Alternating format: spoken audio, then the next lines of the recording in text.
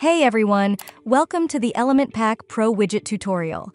In today's video, we'll be talking about the hashlink extension, what it is, and how it works. So, let's dive in.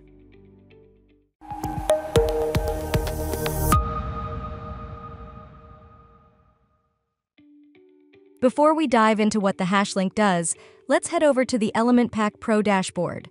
Click on the Extensions tab and toggle on the hashlink switcher. Don't forget to save your settings. Once you've done that, you'll be able to start using this awesome feature.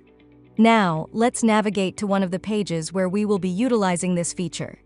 The hashlink generates clickable anchor links for the headings within the page by modifying the original URL.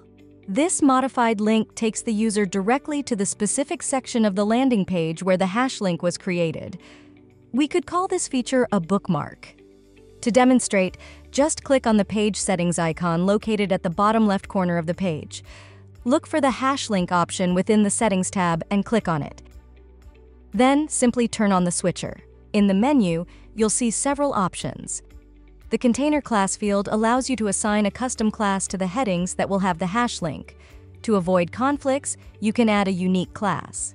Then, copy and paste that class code into the section settings under the CSS classes field.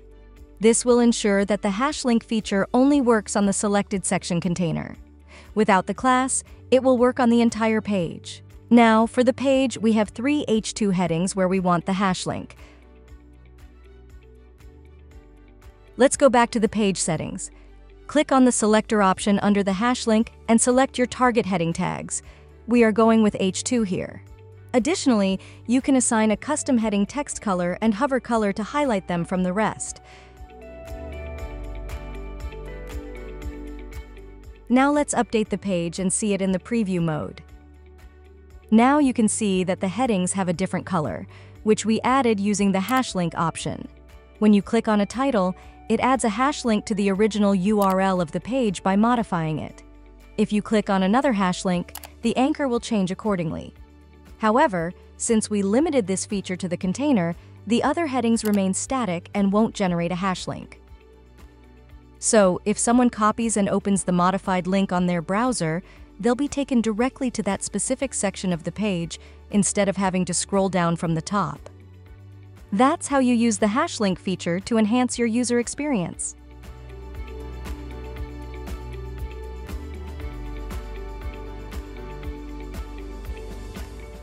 That's it for now. I hope this video was useful. Don't forget to like, share, and subscribe to stay updated on new tutorials and tips. Take care and see you next time.